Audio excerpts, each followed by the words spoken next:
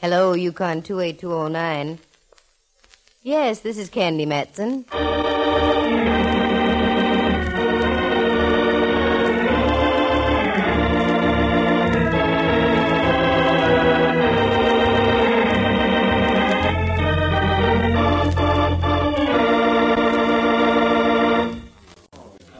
Eat that baby on the tree. Fix those dolly tracks. And look out for that cable, it's hot. Give me a hand with this thing. Mallard, what in the name of the San Francisco Police Department are you doing up here on Telegraph Hill? Working, Candy, in the name of the San Francisco Police Department. Here, with these people who are making the movie? Yeah, how about that? Me, a lieutenant in homicide, and I'm assigned to riding herd on these Hollywood characters. Oh, it's better than murder. I'll take murder any day. What are you doing around here?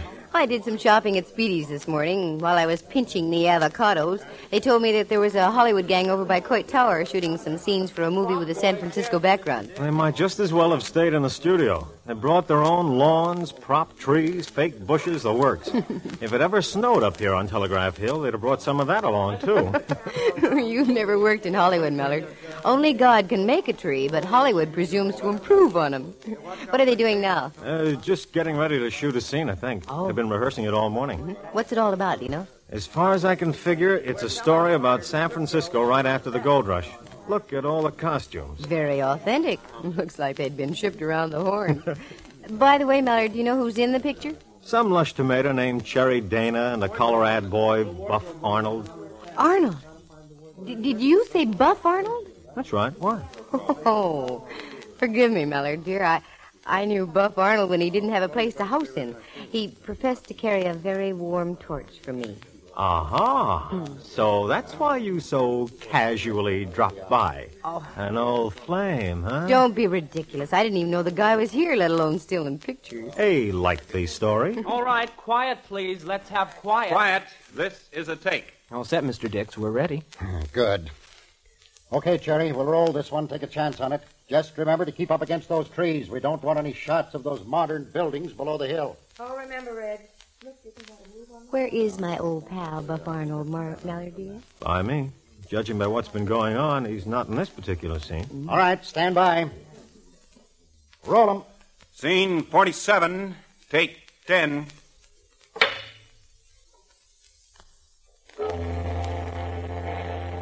Wait a minute. Cut. Oh, where's that coming from? Out on the bay, Mr. Dix. Fine thing, a present-day steamer whistle in an 1850 picture. Hold it. Ames. Yes? Let me know when the fool ship is tied up. We won't shoot the scene until it's docked. Yes, sir. Darn it, I was hoping I'd see some action. Well, I'll give you some action. Come on, walk around with me, Candy. I'll show you all the sights. Sights like what, for instance, Mallard? Oh, all the lights they brought up here. They must have 1,000 of them. Undoubtedly to wash out the wrinkles on the leading lady's face. And talk about props. It must have taken a whole freight train to get them up here. Well, I have to have them. For instance, look, right up there. Where, Mallard? Up there, above. In that tree, hanging by their necks. Oh, Mallard! Don't jump like that, Cupcake. Oh. They're only dummies hanging from those ropes. 3 of them. They look so realistic. I must admit, they really do. I understand they use them in a scene where they recreate a lynching in Portsmouth Square. Recreate, did you say? Yeah. Maybe you're right. Take another look, honey bun, a good look at the one in the middle. What are you trying to... Fry me for lard. That one in the middle is no dummy. You're no dummy either, boy mine. How many times have you looked up there? Well, just a couple of times, but the last time I looked, the one in the middle wasn't an ex-human being. With that, I toss the whole thing in your lap, Mallard. I promote you back to homicide. Oh, why didn't these characters stay in Hollywood? 'Tis a bit of a shame, isn't it? Cluttering up our lovely Telegraph Hill trees with gently swaying corpses. Come on, Mallard. Let's give the director a slight touch of apoplexy.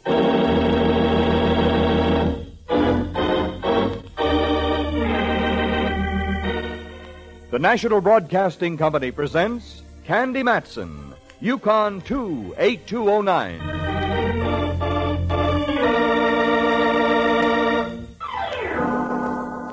It's funny how sometimes when you're lazy and want to do nothing except live the good, pure life, trouble comes up and belts you over the head with a vengeance. Well, that's the way it happened to me. I'd just finished a deal that took me 3 weeks to crack. I made some good money out of it, banked it, and sat back to relax. When I heard about the movie company on location on the other side of the hill, my curiosity got the better of me. As of that moment, my contemplated relaxation was at an end. Period. Paragraph. I literally walked right into trouble because there was Mallard and cut down. Okay, Mr. Dix. Take a good look at him. You recognize the gent? I recognize him, yes, but I don't know him. He was one of the extras we used in a scene yesterday. Did he come up from Hollywood with you? I'm pretty sure he didn't. I think he was hired here locally. Wait a minute. Who's this young lady? I don't want any outsiders in on this. Don't fret your little head, Mr. Dix. Aside from being a material witness, she's a well-known private investigator. Ah, excuse me. I didn't know. That's all right. No need to apologize. Some of my best friends are movie directors. Who would keep the roster on your personnel? My assistant, Bill Ames. Is he around? Well, I'm right here, Lieutenant. Oh, good. Can you give us any dope on this fellow? Oh, golly, I'm afraid not. I've seen him, but I wouldn't know his name from Adam. How about the payroll? When do you pay off the extras? Ah, that's a thought. We pay off at 5 o'clock tonight. Why don't we come back then, Mallard? We can check off the names against the pay vouchers. There's one thing extras like to do, and that's get paid. The name that doesn't show up is our friend the corpse. Okay, we'll let it go like that. What do you pay off? Room 873, Montfair Hotel. Make sure everybody's there, unless they want a little trouble thrown at them. I'm sorry, Mr. Dix. You can go on with your shooting now. No more today. It's too unnerving. Ames, knock it off. Call will be for 8 o'clock tomorrow morning, sharp. Right, Chief. Break it up, everybody. 8 o'clock tomorrow morning in costumes, and that means 8 o'clock. Understand? Not morning. You mind waiting here for a moment, Candy? I want to put in a call to the coroner's office for a wagon. Sure, that's all right. Go ahead. Good. It'll only be a few minutes. Mr. Dix, pardon me. Yes? Can you tell me where Buff Arnold is staying? What do you want with Buff Arnold, young lady? I used to know him when he was playing bit parts in Hollywood. Oh. Did you work in Hollywood? I did a little time down there, sitting around in agents' offices. You know, you're a sharp little cookie. Say, all of a sudden I've got an idea. I'll bet. No. On the level, believe me. I have a small part coming up that'd fit you to a T. Good-looking gal, wise, supposed to work in her father's store selling supplies to the miners. Can you act at all? I used to shoot a fairly sharp mess of dialogue.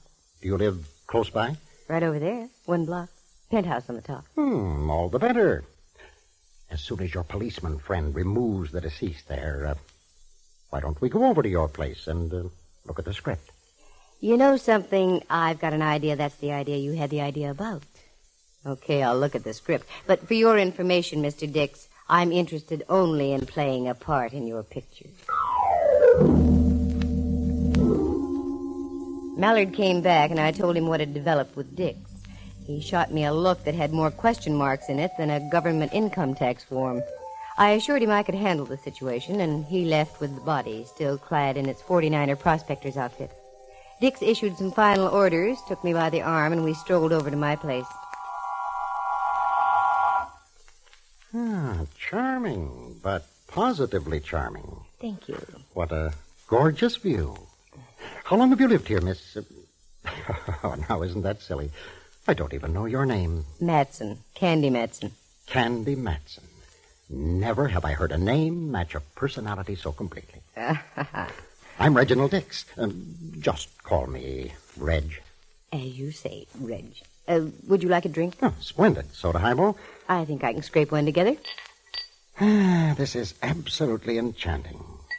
I'm going to ask to make all my pictures in San Francisco from now on. I don't think you'd go wrong. Of course, it'd be a little rough if you were making a picture with an Indian background and needed shots of the Taj Mahal and the Himalayas. Oh, simple. I'd change it to the Ferry Building in Twin Peaks. Very good. Here you are, Reg. Thank you. I can use this after that messy discovery up there on that tree. Well, here's to crime. That's a charming toast. Now then, about this part you were speaking of, I don't even belong to the Screen Actors Guild anymore. Oh, a mere detail. I'll call the studio tonight and have them arrange your membership. As simple as that. You know, I think if some of your bright boys got together, you could win the war in Korea without half trying. Oh, let's not be snide, my dear. Mm-hmm. Oh, excuse me a moment. Someone at the door. Certainly. Whoever it is, though, send them away. Yes, Master. Hi. Hi. But now that we've established our highs, is there something I can do for you? I'm Cherry Dana. Is Mr. Dix here? Oh, why, yes. Would you wait here, please? I will not wait here. I want in. Now, just a minute. There you are, Ed. You have a short memory, haven't you? Cherry, what are you doing here? I'm having a conference. So I see. I hate to mention it, but this happens to be a private home, Miss Dana. I'll have to ask you to leave. Don't be boring. You lured my director up here, and I'm going to see that some little local wench doesn't put the squeeze play on him. Why, you pampered brat. Get out of here right now, or I'll show you how a local wench can back up words with action. Oh, now hold on here, both of you. Cherry, I resent this intrusion just as much as Miss Matson does, I'm sure. I'll bet. What about me? You said you were going to drive me back to the hotel. Very well, it slipped my mind. Oh, I'm sorry, Candy. I dislike scenes of this sort. We'll discuss our business later. Good. I find now that I'm extremely interested. Good afternoon, Miss Dana. I'll see you later. I was so mad I was boiling. If I'd been a thermometer, quicksilver would have been streaming out of my ears. I did the most natural thing, took a shower, and little by little I simmered down. Actors and actresses are like anybody else. Most of them are darn nice people just trying to make a living, but one ham like Cherry Dana can ruin the picture. Just as I was getting dressed, the ferry building siren blew its top, indicating 4:30. I had to step on it if I was going to be at the Montfair at 5 in time for the payroll sequence with the extras. So I stepped on it and found myself in a minor mob scene outside room 873 at the Montfair Hotel. Mallard spotted me, grabbed me by the arm, and took me inside the room. I really didn't expect to see you, Candy. Why not? I thought perhaps you were discussing contract terms with Dix by now. Big Hollywood star and all that. Oh, Mallard, cut it out. All right, ladies and gentlemen, as I call out your names, step up fast and sign the voucher. Anderson, Robert. Apperson, Lou. Yep. Bennett, Bert, Beverly. I studied the faces as they stepped by the cashier's table set up in the room. They were all types. Anyone could have been a villain, a dance hall girl, a hero, an ingenue, or just plain extra. The roll call droned on in the background. The whole thing took about 10 minutes. And suddenly we were alone. Ames, the assistant director, the girl who had done the actual paying, Mallard, and myself. Well, that's it. Who's missing, Ames? You're in for a bit of a shock. How do you mean? Nobody's missing. Everybody listed on our payroll checked in and was paid off. What?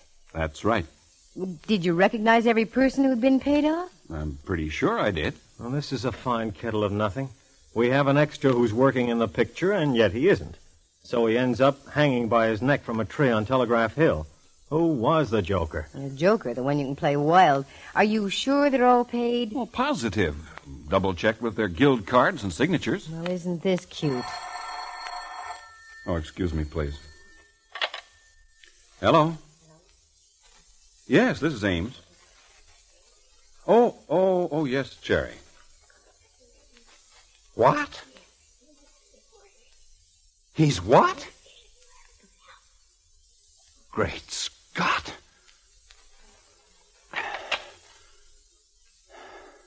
What's the matter, Ames? What is it? You're white as a sheet. Dix. He's just been found shot to death in his room.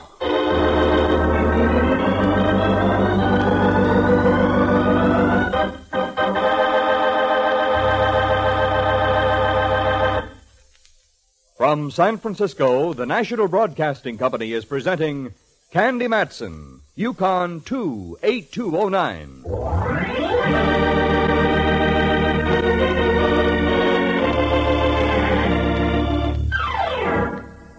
Reginald Dix, well-known Hollywood director, shot dead in his hotel room.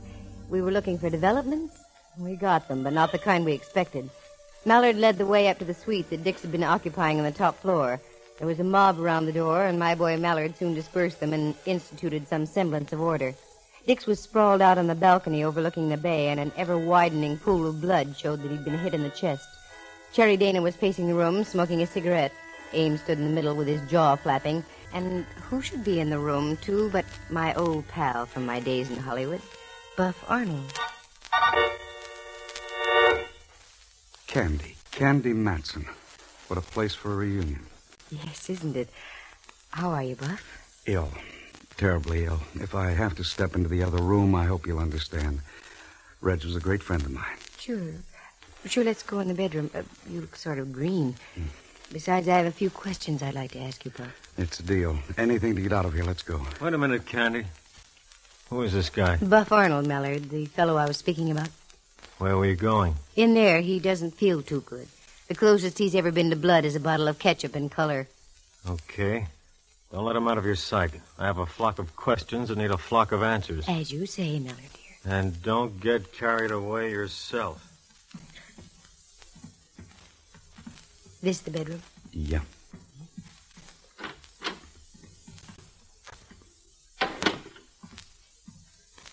Well, Buff, you seem to be doing all right. A lot different than when I knew you in Hollywood, Candy. You look swell, Buff. Too darn swell. What do you mean? You bring back too many memories. You look mighty good yourself, Candy. You're no longer a plump little kid just out of high school. You're downright pretty, gal. In the good old days, I'd have jumped through hoops to hear you say that. Got any hoops handy? I'll say it again. No soap. Maybe we could revive some of those memories, Candy. Not a chance, Buff boy. Things have changed. Hollywood and everyone in it, including you, are a part of a dim, sad past. And instead of just plain Buff, that's a rebuff. Very cute. I haven't heard the gag pulled since yesterday. Tell me, did you hear about the body that was found on Telegraph Hill this morning? I sure did. Now, poor Reg. I told him this picture had a jinx on it before we left the studio. Little things that happened right from the start. Like what? Well, in the first place, I wasn't even supposed to be in the picture. They were going to give it to some new kid as a build-up. A week before the first day of shooting, he up and disappeared. He hasn't been heard from since. Well, they shoved me into the breach. Then the assistant director tripped and fell off a catwalk, broke both legs. He had to be replaced. Anything else, Buff? Yeah. About that time, Cherry Dana whipped herself in a batch of temperament and walked off the lot. Held up production a week. Then the luggage for San Francisco was rerouted somewhere else. Never has caught up with us. Now the body this morning and Dick's just now. Certainly sounds like a jinx. By the way, how do you and the great Cherry get along, Buff? Fine. I try not to see her except on the set. Come here, Candy. Just let me hold you in my arms once. Just once. I want the feel of someone who's truly genuine. You're still just a little boy, aren't you, Buff? Okay, Arnold, I'd like to, Well, pardon me. I hate to break this up, but I want to talk to you, Mr. Arnold.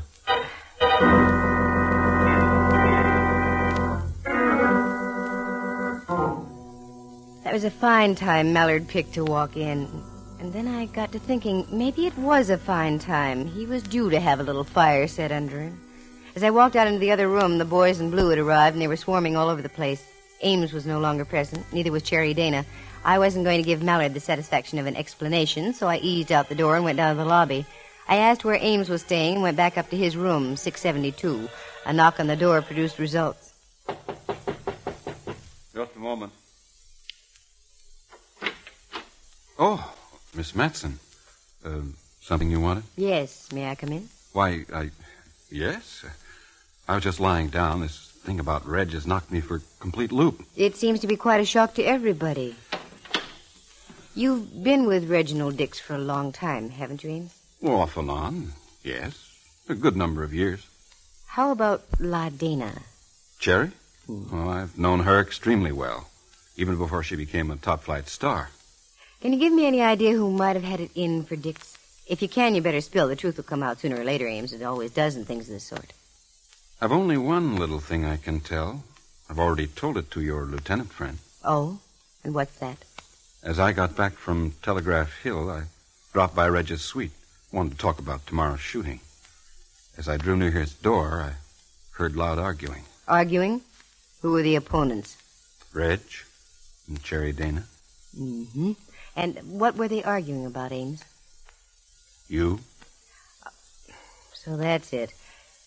Tell me, is Cherry the kind of woman who would turn killer on an impulse? It's hard to say. She has a terrible temper. Mm-hmm. Does Buff Arnold fit into the picture in any way? I don't know. He's a sly one, that Arnold. He plays his cards in strictly a commercial manner. May fit into the picture. He and Reg were never too friendly. I see. Well, thanks, Amesy. I'll leave now, and you'd better lock your door. The way things are going, you might wake up to find yourself dead.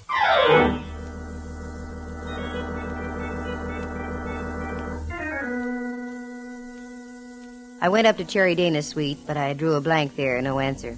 So I went back to the scene of the murder, Dix's rooms on the top floor. Mallard was just leaving.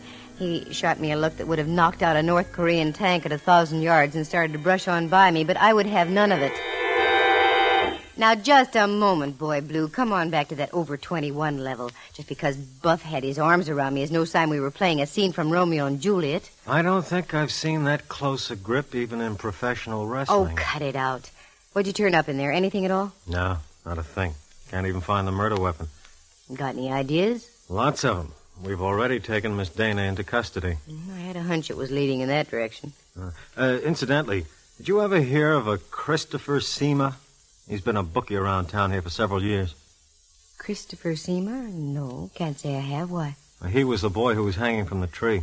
Oh. According to our files, he dabbled in everything from gambling to blackmail. Seema.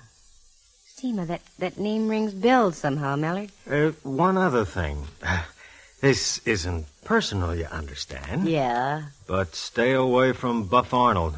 We've got our eye on him, too.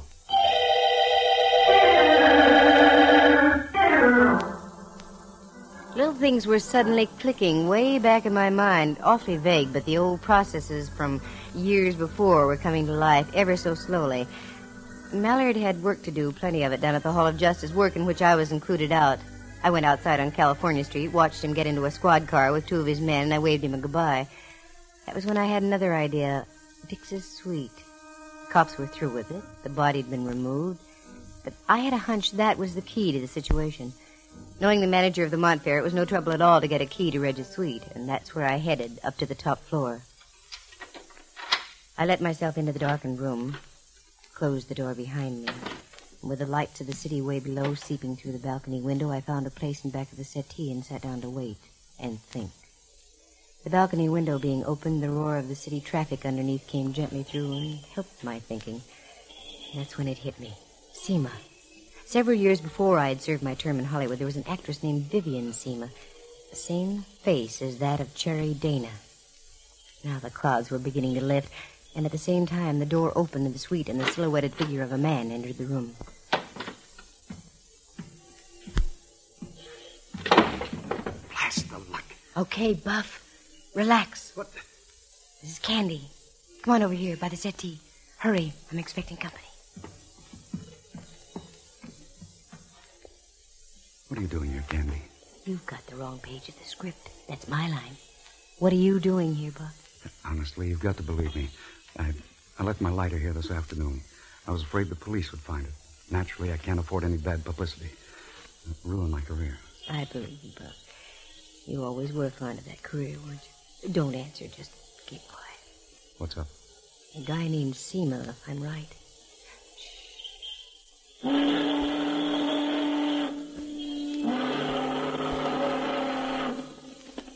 Since Reginald Dix didn't like him. Wait a minute. I think I hear someone coming along the hall.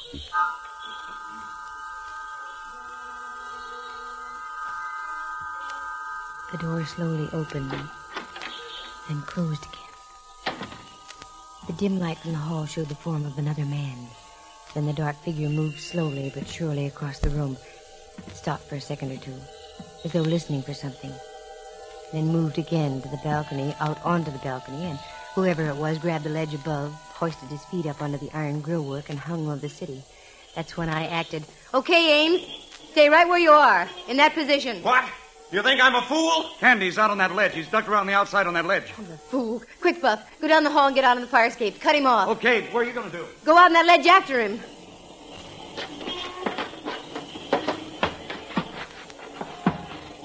You better come back, Ames.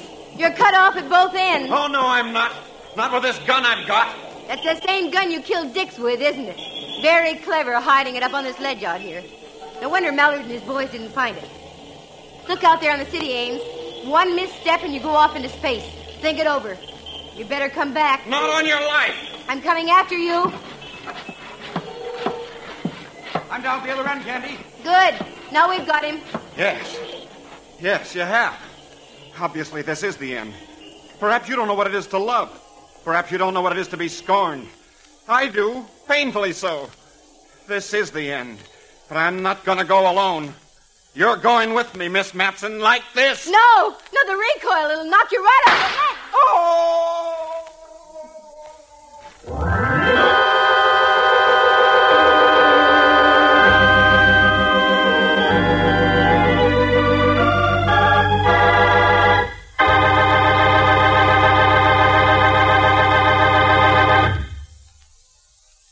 So it was just a matter of jealousy. Is that right, Candy? That's right, Mallard, dear. The same thing you developed when you walked in on Buff Arnold and me. Okay, so I was burned up.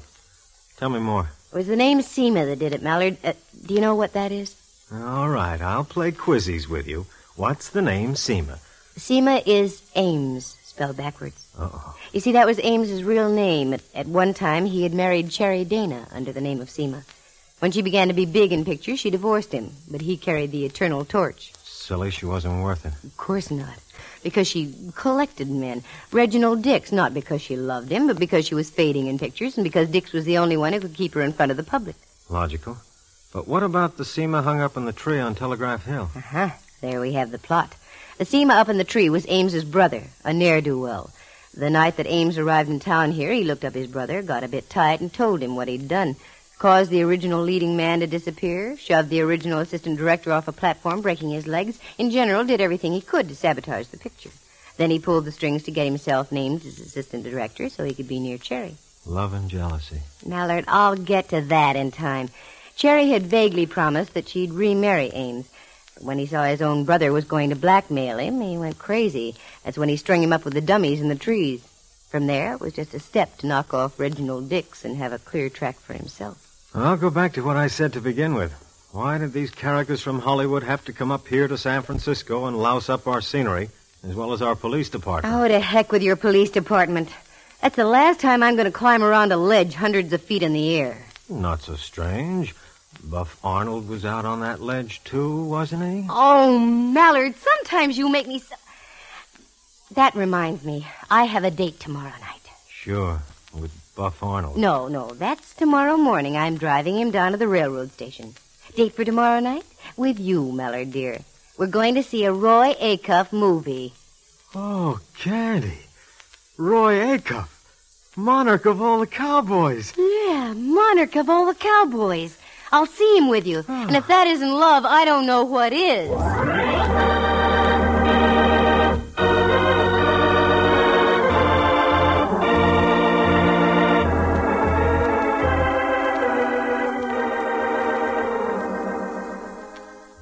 Listen again next week at this same time. For excitement and adventure, just dial... Candy Matson, Yukon 28209.